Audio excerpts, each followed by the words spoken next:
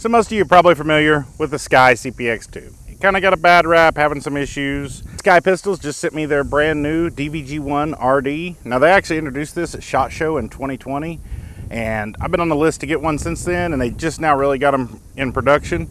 Now from what I understand, they are now going to ship with this Riton optics MPRD 2 on them.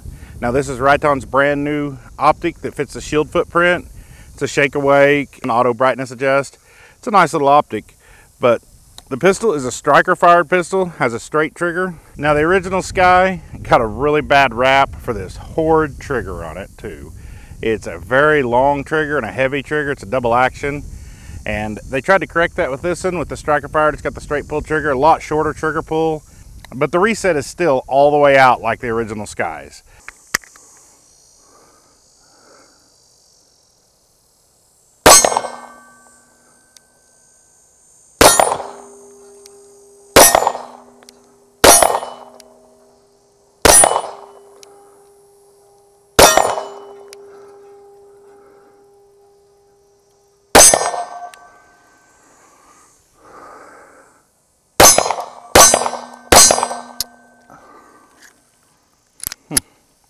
I think I'm riding the slide lock real bad. Just the size of this, just my fat hands makes me ride it.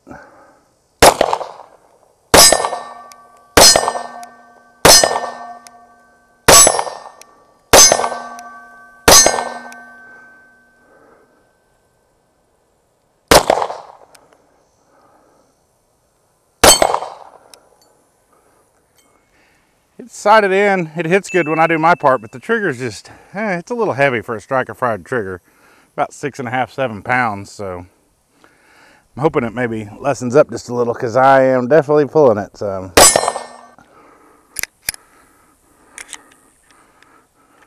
I'm gonna reload it and I'll be right back. Spoiler alert, stay tuned just a little bit longer in the video and I'll explain what was going on with the trigger and how I fixed it and why it's a whole lot better now.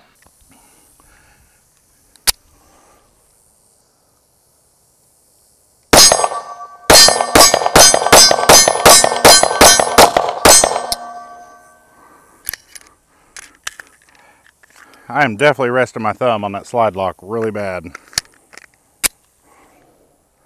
Try to get my thumb down below it. It's just not, I just can't find anywhere for my thumb to rest. It's not on that slide lock. Try to put it down below.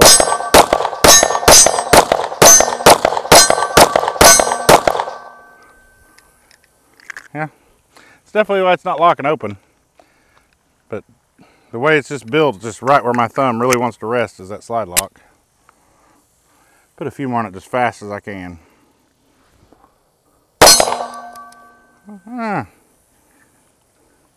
Nice little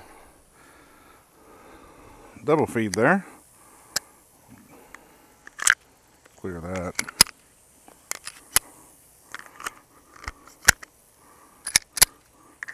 Now, to be fair, that's the old magazine out of the other one, so it could have been caused by it. It's not the new magazine there.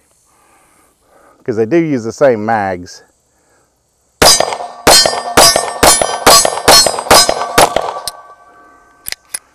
Riding that slide lock again. I'm gonna reload it again.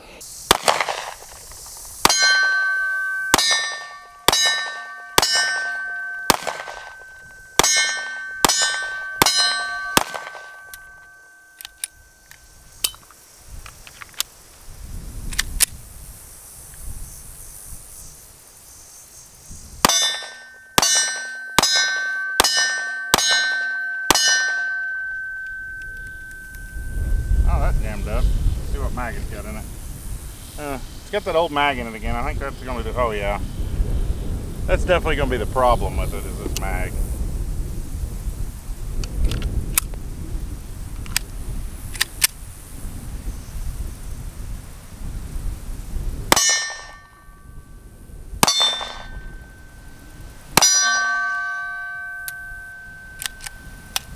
Failed to feed that last round too. Yeah. See the new mag in it.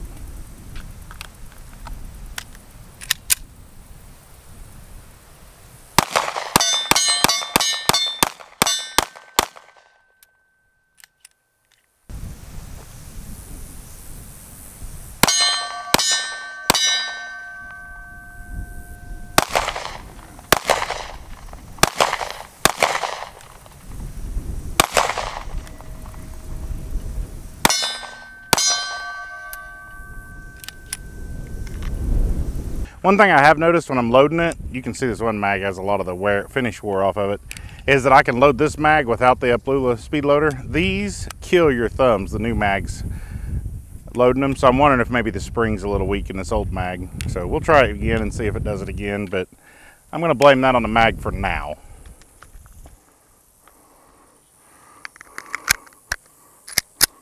Now these are 147 grain here, some 147 grain Federals. What I was shooting earlier was some S&B 115 grain. Let's see if it likes these bullets.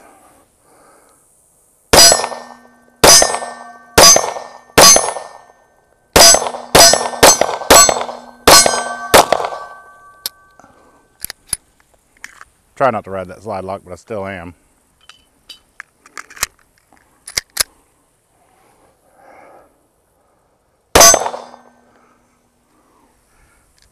That one bit the dirt. Fell a feed.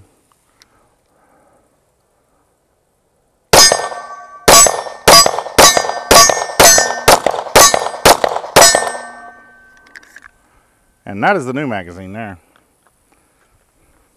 This is the old mag here.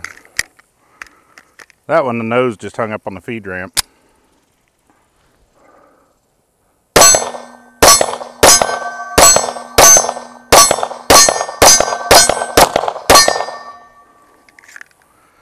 Fed fine. All right, let me go load them up again. I'm gonna load one of them up with some SIG V crown and see if it'll feed through it. All right, loaded them back up. I just loaded some more 115 grain in them. But now, let's take the original CPX2 here. Now I haven't shot this one in several years.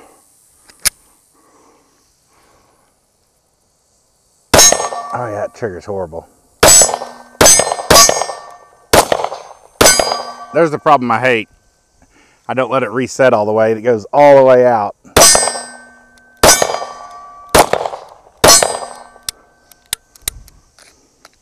And I ride the slide lock on this one too. So, see, not that great. Let's see if I do any better with this one here. Still the same S&B 115 grain.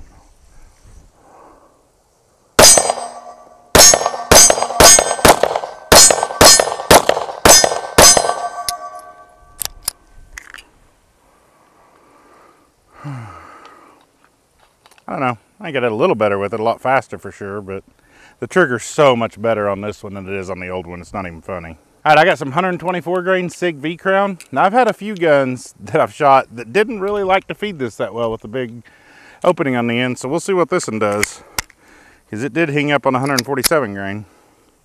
See what it does with this.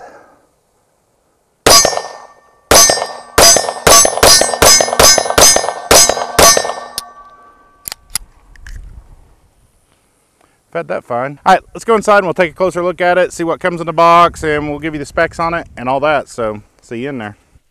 All right, so before we go any further in the video, I'm going to explain to you what was going on with the trigger. So they advertise this trigger as a 5.5 pound flat face trigger. And mine out of the box was pretty heavy, just feeling of it in the first few shots. And then the whole way through shooting it, it was just gritty and heavy and almost felt like it was getting worse the longer I shot it. So anyways, I measured it when I came in from shooting, and it was measuring real randomly between like 6 and 7.5 pounds. So I thought, well, that's strange, but whatever. So I wasn't real thrilled with the trigger at all. So I took the gun down to clean it before I made the video. I just wanted to clean it up some and all that. And I noticed there's a lot of grit down inside there around the trigger assembly. All inside there, actually, all inside the slide and everything. I thought that's odd. So I went ahead and sprayed it down, scrubbed it down with a brush, cleaned it all up, wiped it all down and everything, and got it all finished cleaning up. And then when I put it back together, I dry fired it a few times, and I thought, wow, the trigger feels totally different. Doesn't feel gritty, feels a lot lighter. So it was right before dark then. So I grabbed a box of ammo and the mags and the gun and ran out to the range real quick. Well, I use run relatively because, you know, I don't run. But anyways, I ran out there real quick and shot a box of ammo through it, and I was actually hitting my target with the whole magazine, not missing any shots, and it was grouping pretty nicely. I thought, wow, it's a lot better. So I was kind of hard on the trigger in the first part of the video. Now when I got the gun, I pulled it straight out of the box and just went and shot it. I didn't clean it, didn't oil it, didn't do anything, which I probably should have on this gun. But usually any gun I get in for testing, or any gun I buy for that matter that's a carry gun, I just take it straight out of the box and shoot it just because I want to see what it'll do in that condition. And did the same thing with this one, and probably should have cleaned this one. But needless to say, I cleaned it up, shot 50 more rounds to it, and when I took it down after that, it looked clean still. So I'm thinking maybe that was some debris left in there from the manufacturing process or something. I'm not sure. Now when I retested the trigger weight over 10 pulls with my trigger scale, it was coming in at 5 pounds 7 ounces, and it was only just an ounce or two difference with every pull. Not like a whole pound difference between pulls. So that was a lot better for sure. It makes it a lot easier to shoot. It's hard to shoot a gun when you got a 6 pound trigger one time and a 7.5 pound trigger the next. It makes it pretty tough to shoot. So that definitely helped it. And maybe as I find some more cheap ammo, because I'm not burning up a whole bunch more of my ammo through it, I'll do some more video with it. Now let's talk about the malfunctions with it. Now I've got 330 rounds through this now, counting the last 50 I just put through it. But the only malfunction I had with the magazines that came with the gun was I had one fail to feed out of 147 grain. It hit the feed ramp and didn't go up. But when I was editing the video, I knew I was trying to keep my thumb off the slide stop on it. And I was editing the video, I noticed I had a horrible grip on it, just horrible. And if you watch that part of the video again, you can see the gun's not being held right or held well. So I'm going to attribute that to me not holding the gun right on that one, because it never failed again on it, even with the SIG V-Crown, and I've had those hang up on feed ramps several times in different guns. So I think that's pretty good. The other malfunctions were all due to the magazine out of that CPX2 I borrowed, and he could only find one magazine for it, and you could see all the finish wear on it. And I noticed when loading it, like I said, it was like a real weak spring. But whenever it did malfunction, I noticed the rounds were pointed almost straight. The top round would be almost pointed straight down in the magazine. So pretty sure that was only to do with that magazine. Now we'll go over the specs of the DVG-1 RD real quick. It's a striker-fired 9mm, of course. It weighs 17.4 ounces unloaded. Now the gun without the optic is right at 5 inches tall. It's 6 inches long and 1 inch wide. It has a 3.1 inch barrel, and the slide is black nitride coated. It has front and rear slide serrations, and they're actually pretty decent serrations. You can get a pretty good grip on them. Now it comes with 10+1 magazines, and it uses the same mags as the CPX2. And like I said, the trigger is a flat face trigger, and it is 5.5 pounds.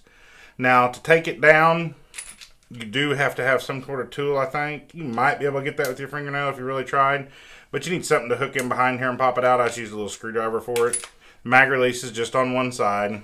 Now I know the old CPX2s had a lot of complaints about the frame pin walking out on it, and these have not moved from where they were, so I'm guessing Sky corrected that with the DVG-1s.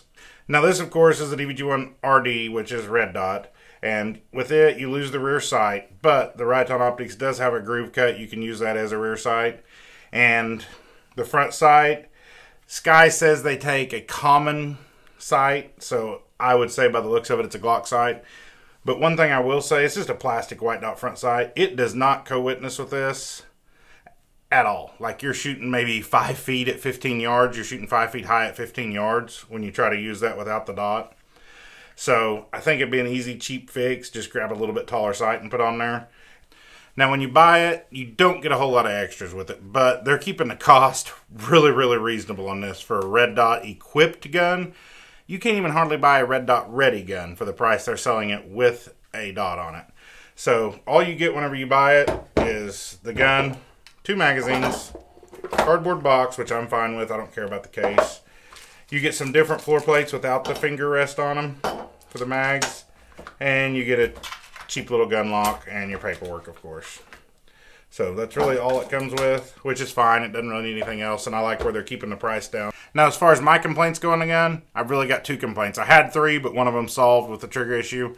But my other complaint, my biggest complaint, still boils down to the trigger. Now, it is clear, but I'll try to get this in here. You can see the trigger. It's got a nice pull, brake. It's got a good brake, and it's not gritty now, surprisingly. But watch the reset. Hopefully it's picking it up. all the way out before it resets. Which is not as bad as the old CPX2 because that trigger was like your finger hit the front of the trigger guard before it reset. And I always had a tendency to pull it too quick back. But this one is definitely all the way out. Rack it again. Try to keep it on camera. There it is. There's just a fraction. And then you take it up and hit the... But yeah, that's my biggest complaint about it is I don't like how far out the reset is. But that is something you can get used to and get around with just a little bit of practice with it. Not a problem. My other complaint is probably just me. And like I mentioned before, the way I grip it, I'm always riding a slide stop. That's really my only two complaints with the gun. And that one's probably all just on me and my big giant hands. Now as far as size goes, it's a nice size gun.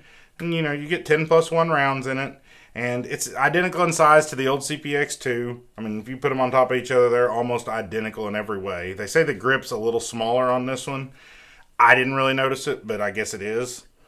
Now let's talk a little bit about the optic. The optic is Riton Optics' brand new 3 Tactics MPRD 2. Now this is a shake awake dot and it has auto brightness adjustment. And so far it's done really well with the auto brightness. I mean, taking it from inside to outside in the dark or inside to outside in the bright sunlight, it's almost immediate change. So there's no worries about that. Now it does have a 3 MOA dot. I'm sure you can't see that on the camera, but that's what it has. And it is the Shield RMSC or whatever footprint. So you can put, you know, if you want to change the optic out, it'll, or Romeo Zero or the Hollow Sun or the Swamp Fox. There's several different optics that'll fit this, the Shield of course. Now one thing I will add is that the optic came installed on the gun, but did not come with a battery installed. So you have to remove the optic and put a battery in it. Now mine did not come with a battery. Not a big deal. It was a CR2032, so it's a pretty common battery. But just so you know, you may want to have one of those on hand before you pick up the gun or when you pick up the gun, because it did not come with one. And yours may, I don't know, maybe they just forgot to put it in there. Now, originally these pistols were supposed to come with a Crimson Trace red dot, and I was surprised whenever I got it in and had the Riton on it. So I emailed Sky back and they said, yeah, they are all going to now ship with the Riton optic, and I think this is tremendously better than the Crimson Trace optics I've had some experience with. So this dot's a nice little dot, seems really well made. I think Riton's really got some good stuff coming out now, so be sure and check them out. This dot has an MSRP of $299 by itself, and they're still keeping the MSRP on the whole package at $399. I want to thank Sky for sending this out to me, and hopefully they're not too mad at me for bashing them for not cleaning it out good before they send it out, but hey, it is what it is. No, it really is a nice little gun. I'm glad we got the problem with the trigger fixed, and I think it's good to go now. And I'll do an update video as soon as I find some cheap ammo to run through it, and we'll see how it does with a few hundred more rounds through it. Thanks for watching. If you enjoyed this video, make sure you hit that thumbs up. If you think someone else will get something out of it, make sure you share it out. That helps more than anything. And if you're new here and think I've earned it, consider subscribing. We'll see you on the next one.